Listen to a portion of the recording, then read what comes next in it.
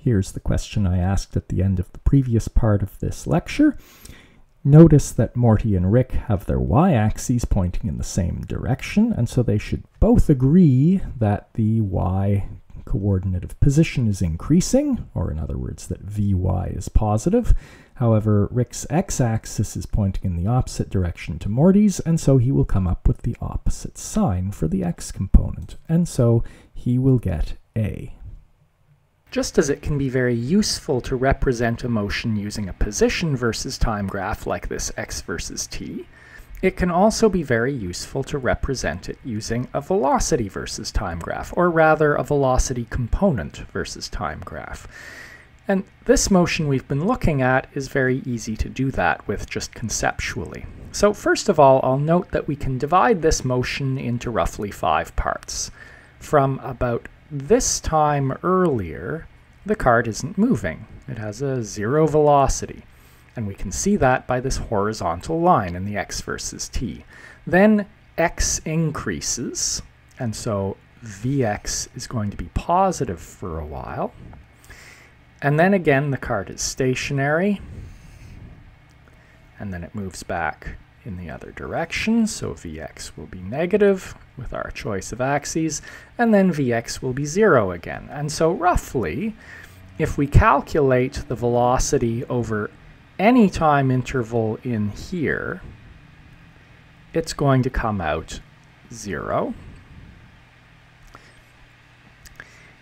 If we look at any time interval in here, no matter which ones we use, we're going to get roughly the same answers for Vx, because that's a straight line, and that's indicating a constant v. So throughout this time period, the Vx versus t graph would be constant and positive, and then it would be back to 0, and then again here it would be Vx would be negative, and then back to 0. And the only complicated times are when there are curves here and it's doing some sort of transition, mostly because I'm pushing on it with my hand, and so it's a more complicated motion in there that's harder to model. It may seem like the speed is always just the size of the velocity. The velocity is basically just a speed with a direction.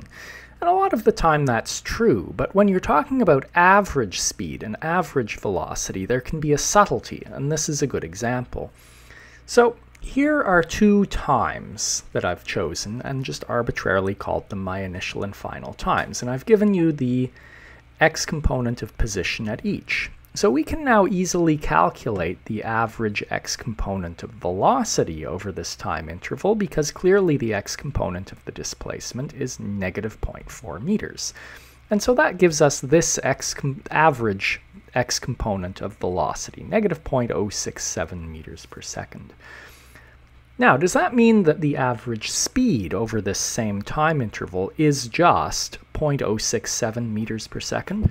Well, no, it doesn't, because remember, to calculate a speed, you need to take the distance traveled over the time taken. And the distance traveled isn't 0.4 meters, because the cart went out to this point where it stopped and then turned around. So it went about 0.55 meters to the right, stopped, and then went about 0.95 meters back to the left. And so the total distance traveled is 0.55 plus 0.95 meters, and that gives us a totally different average speed. Let's just finish up by looking at something that now the abstract level of working with equations can get us.